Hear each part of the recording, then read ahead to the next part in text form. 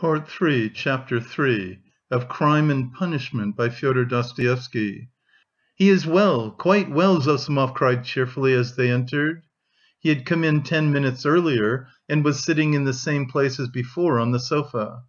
Raskolnikov was sitting in the opposite corner, fully dressed and carefully washed and combed, as he had not been for some time past. The room was immediately crowded, yet Nastasya managed to follow the visitors in and stayed to listen. Raskolnikov really was almost well, as compared with his condition the day before, but he was still pale, listless, and sombre. He looked like a wounded man, or one who has undergone some terrible physical suffering. His brows were knitted, his lips compressed, his eyes feverish. He spoke little and reluctantly, as though performing a duty, and there was a restlessness in his movements.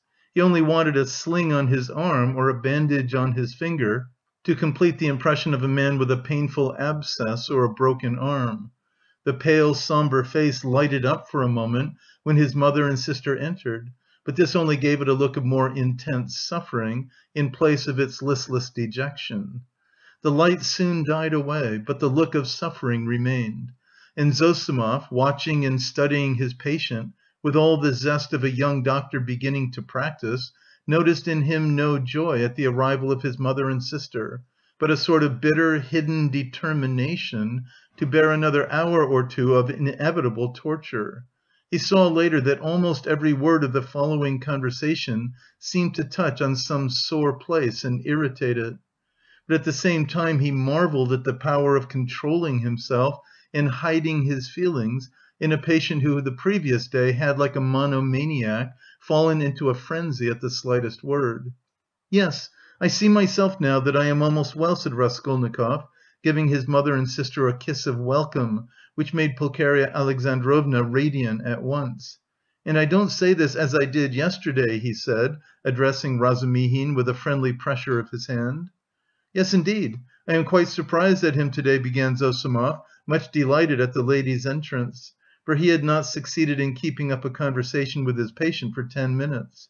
"In another 3 or 4 days, if he goes on like this, he will be just as before, that is, as he was a month ago, or 2, or perhaps even 3. This has been coming on for a long while, eh? Confess now that it has been perhaps your own fault," he added, with a tentative smile, as though still afraid of irritating him. "It is very possible," answered Raskolnikov coldly. "I should say, too," continued Zossimov with zest, "that your complete recovery depends solely on yourself. Now that one can talk to you, I should like to impress upon you that it is essential to avoid the elementary, so to speak, fundamental causes tending to produce your morbid condition. In that case you will be cured, if not, it will go from bad to worse. These fundamental causes I don't know, but they must be known to you. You are an intelligent man and must have observed yourself, of course. I fancy the first stage of your derangement coincides with your leaving the university. You must not be left without occupation, and so work and a definite aim set before you might, I fancy, be very beneficial." "Yes, yes, you are perfectly right. I will make haste and return to the university, and then everything will go smoothly." Zossimov, who had begun his sage advice partly to make an effect before the ladies, was certainly somewhat mystified when, glancing at his patient, he observed unmistakable mockery on his face. This lasted an instant, however. Pulcheria Alexandrovna began at once thanking Zossimov, especially for his visit to their lodging the previous night. "What? He saw you last night?" Raskolnikov asked, as though startled. "Then you have not slept either after your journey?" "Ach, Rodya, that was only till 2 o'clock. Dounia and I never go to bed before 2 at home." "I don't know how to thank him either," Raskolnikov went on, suddenly frowning and looking down. "Setting aside the question of payment, forgive me for referring to it," he turned to Zossimov, "I really don't know what I have done to deserve such special attention from you. I simply don't understand it, and it weighs upon me, indeed, because I don't understand it. I tell you so candidly." "Don't be irritated." Zossimov forced himself to laugh. "Assume that you are my first patient. Well, we fellows just beginning to practice love our first patients as if they were our children, and some almost fall in love with them, and of course I am not rich in patience." "I say nothing about him," added Raskolnikov, pointing to Razumihin, "though he has had nothing from me either but insult and trouble." "What nonsense he is talking! Why, you are in a sentimental mood to day, are you?" shouted Razumihin. If he had had more penetration, he would have seen that there was no trace of sentimentality in him, but something indeed quite the opposite. But Avdotya Romanovna noticed it. She was intently and uneasily watching her brother. "As for you, mother, I don't dare to speak," he went on, as though repeating a lesson learned by heart. "It is only to day that I have been able to realise a little how distressed you must have been here yesterday, waiting for me to come back." When he had said this, he suddenly held out his hand to his sister, smiling without a word. But in this smile there was a flash of real unfeigned feeling. Dounia caught it at once and warmly pressed his hand, overjoyed and thankful. It was the first time he had addressed her since their dispute the previous day. The mother's face lighted up with ecstatic happiness at the sight of this conclusive unspoken reconciliation. "Yes, that is what I love him for," Razumihin, exaggerating it all, muttered to himself, with a vigorous turn in his chair. "He has these movements." "And how well he does it all," the mother was thinking to herself. "What generous impulses he has, and how simply, how delicately he put an end to all the misunderstanding with his sister, simply by holding out his hand at the right minute and looking at her like that. And what fine eyes he has, and how fine his whole face is. He is even better looking than Dounia. But good heavens, what a suit! How terribly he's dressed! Vassya, the messenger boy in Afanasy Ivanitch's shop, is better dressed. I could rush at him and hug him, weep over him, but I am afraid.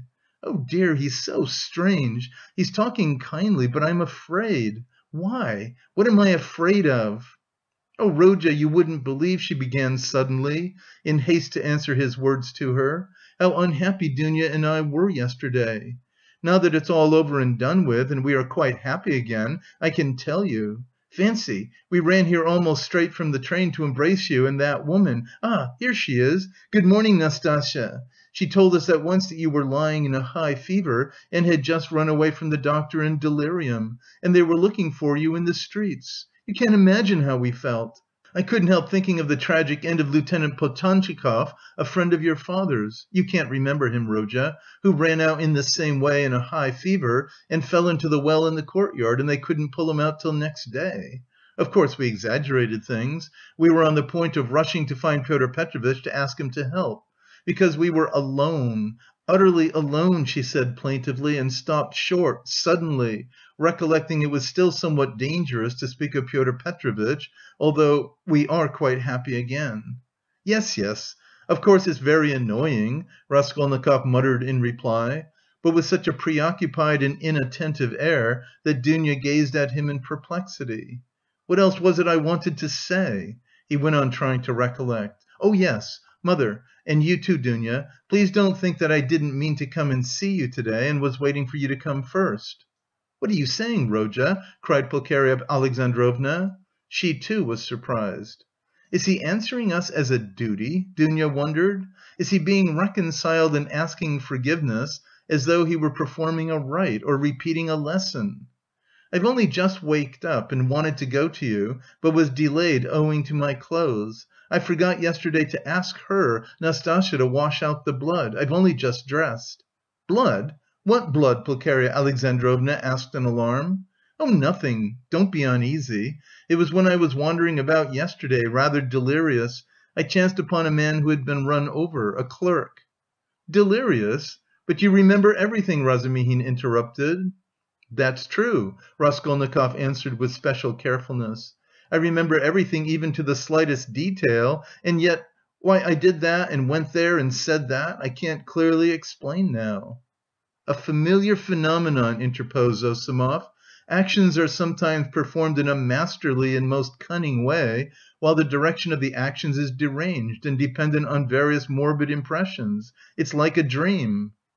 "Perhaps it's a good thing really that he should think me almost a madman," thought Raskolnikov. "Why, people in perfect health act in the same way too," observed Dounia, looking uneasily at Zossimov. "There is some truth in your observation," the latter replied.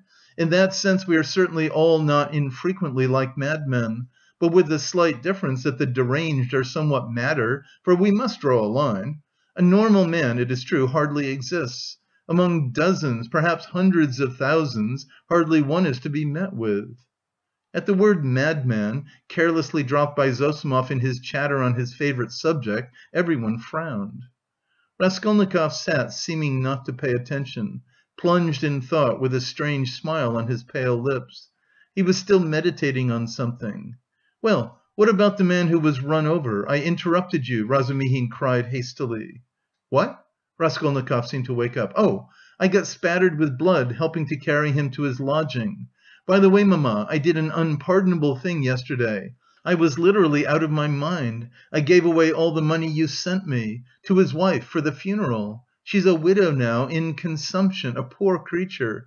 3 little children, starving, nothing in the house. There's a daughter too, perhaps you'd have given it yourself if you'd seen them. But I had no right to do it, I admit, especially as I knew how you needed the money yourself. To help others one must have the right to do it, or else crevez chien si vous n'êtes pas content," he laughed. "That's right, isn't it, Dounia?" "No, it's not," answered Dounia firmly. "Bah! You too have ideals," he muttered, looking at her almost with hatred and smiling sarcastically. "I ought to have considered that. Well, that's praiseworthy, and it's better for you. And if you reach a line you won't overstep, you will be unhappy, and if you overstep it, maybe you will be still unhappier. But all that's nonsense," he added irritably, vexed at being carried away. "I only meant to say that I beg your forgiveness, mother," he concluded shortly and abruptly. "That's enough, Rodya. I am sure that everything you do is very good," said his mother, delighted. "Don't be too sure," he answered, twisting his mouth into a smile. A silence followed. There was a certain constraint in all this conversation and in the silence, and in the reconciliation, and in the forgiveness, and all were feeling it. "It is as though they were afraid of me," Raskolnikov was thinking to himself, looking askance at his mother and sister. Pulcheria Alexandrovna was indeed growing more timid the longer she kept silent. "Yet in their absence I seem to love them so much," flashed through his mind. "Do you know, Rodya, Marfa Petrovna is dead," Pulcheria Alexandrovna suddenly blurted out. "What Marfa Petrovna?" "Oh, mercy on us! Marfa Petrovna Svidrigaïlov. I wrote you so much about her." "Ah! Yes, I remember. So she's dead? Oh, really?" He roused himself suddenly as if waking up. "What did she die of?" "Only imagine, quite suddenly," Pulcheria Alexandrovna answered hurriedly, encouraged by his curiosity.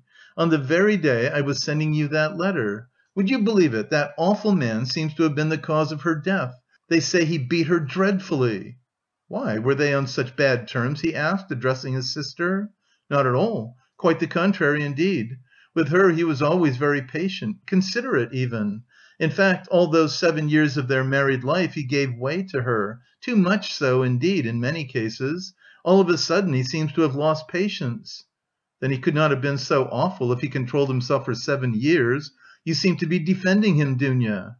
"No, no, he's an awful man. I can imagine nothing more awful," Dounia answered, almost with a shudder, knitting her brows and sinking into thought.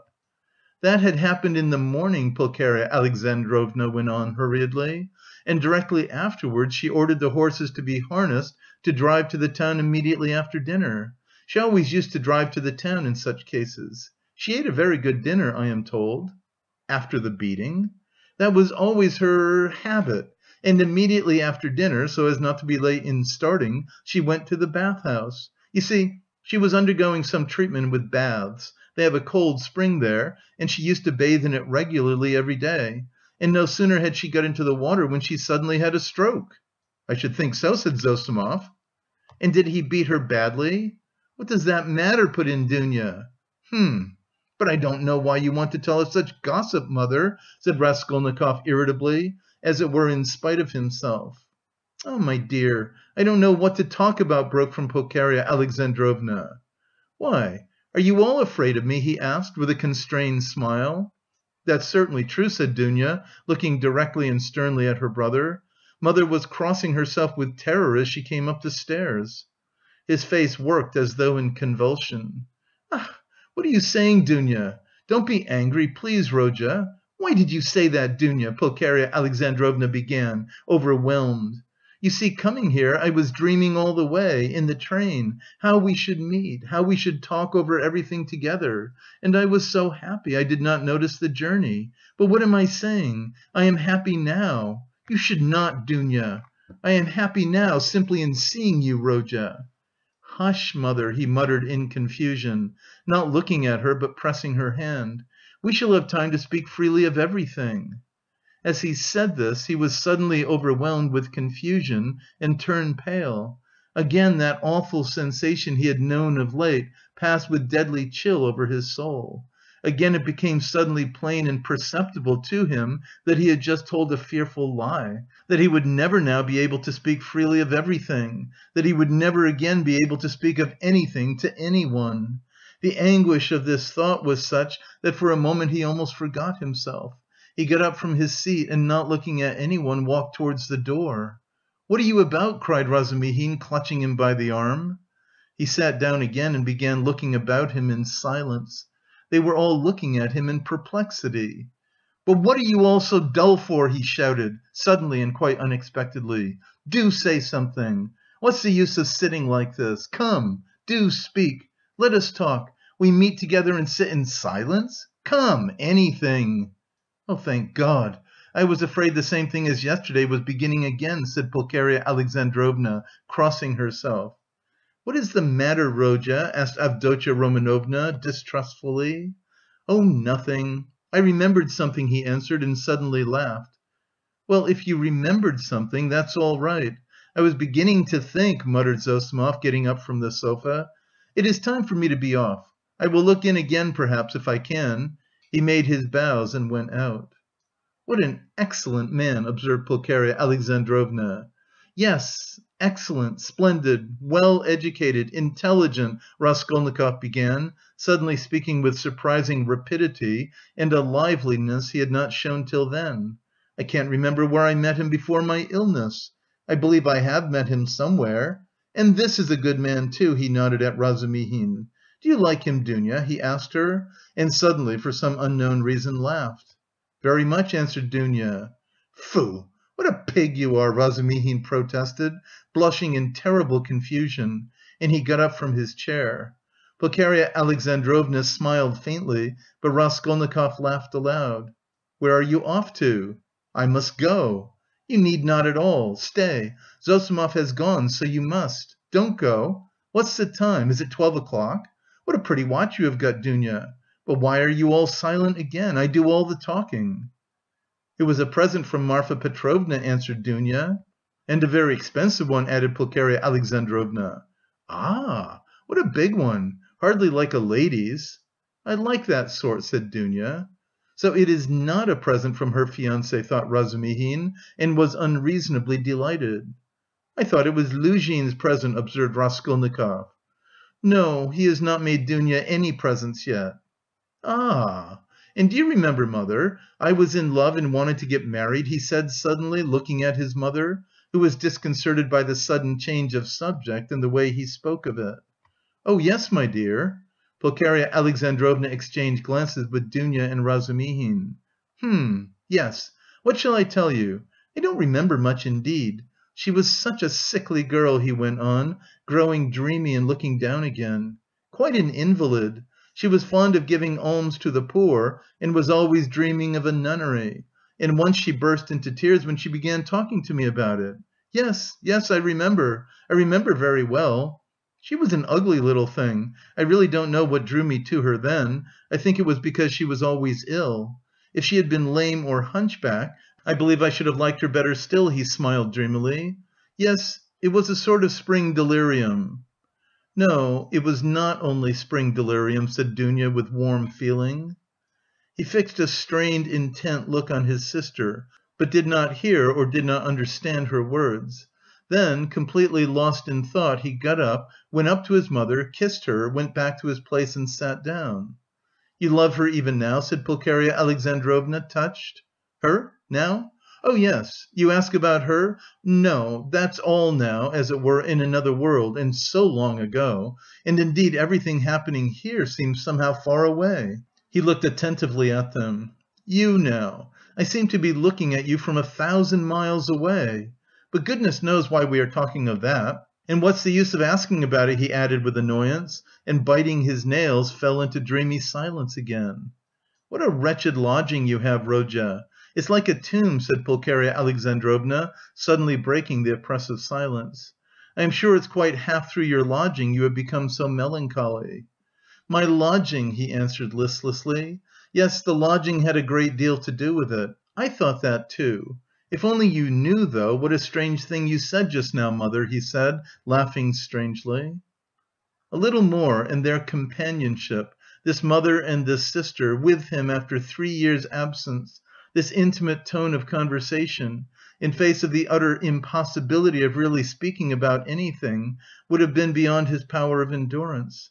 But there was one urgent matter which must be settled one way or the other that day. So he had decided when he woke. Now he was glad to remember it as a means of escape. "Listen, Dounia," he began, gravely and dryly. "Of course I beg your pardon for yesterday, but I consider it my duty to tell you again that I do not withdraw from my chief point. It is me or Luzhin. If I am a scoundrel, you must not be. One is enough. If you marry Luzhin, I cease at once to look on you as a sister."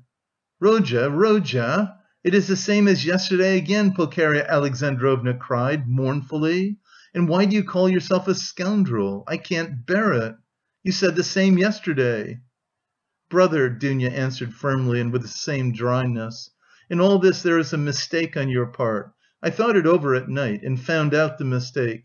It is all because you seem to fancy I am sacrificing myself to someone and for someone. That is not the case at all. I am simply marrying for my own sake, because things are hard for me. Though of course I shall be glad if I succeed in being useful to my family, but that is not the chief motive for my decision." "She is lying," he thought to himself, biting his nails vindictively. "Proud creature! She won't admit she wants to do it out of charity. Too haughty! Oh, base characters! They even love as though they hate. Oh, how I hate them all!" "In fact," continued Dounia, "I am marrying Pyotr Petrovitch because of two evils I choose the less. I intend to do honestly all he expects of me, so I am not deceiving him. Why did you smile just now?" She too flushed, and there was a gleam of anger in her eyes. "All?" he asked with a malignant grin. "Within certain limits. Both the manner and form of Pyotr Petrovitch's courtship showed me at once what he wanted.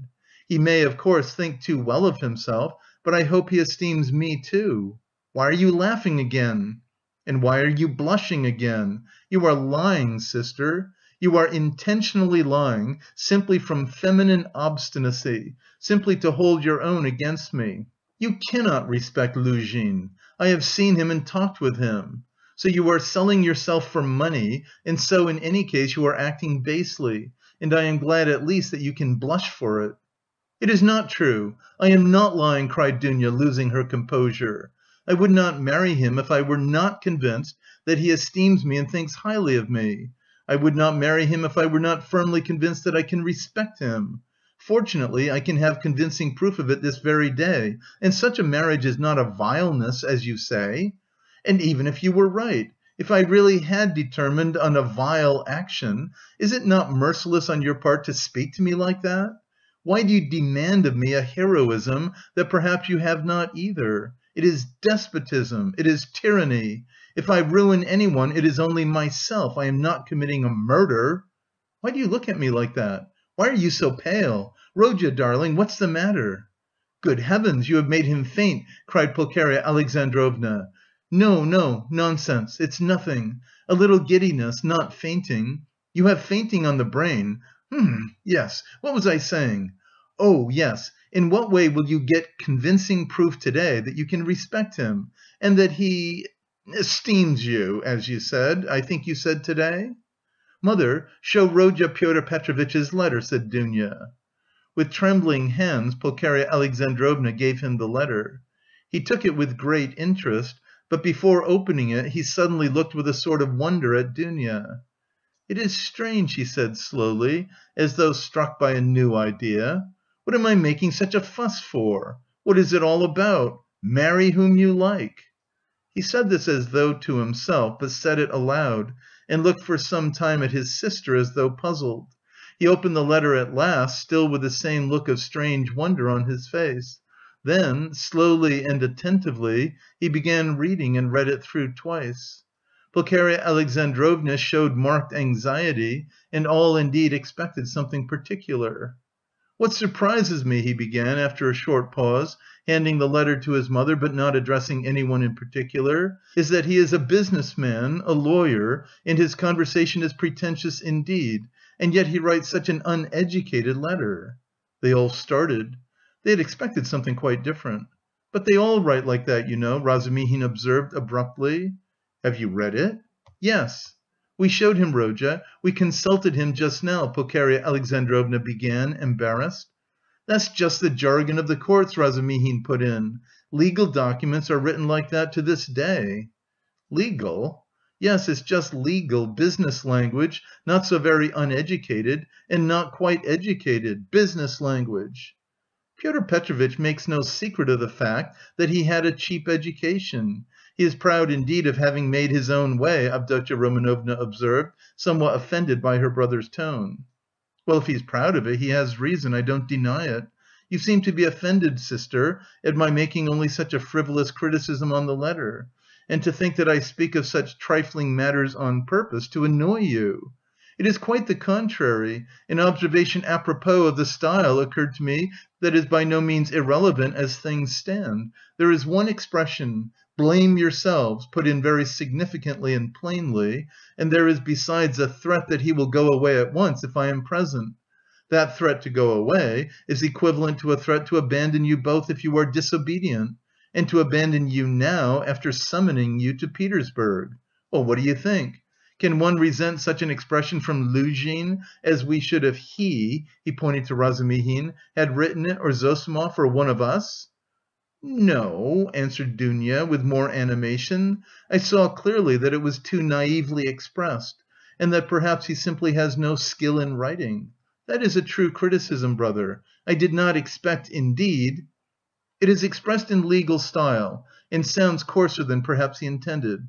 But I must disillusion you a little. There is one expression in the letter, one slander about me, and rather a contemptible one.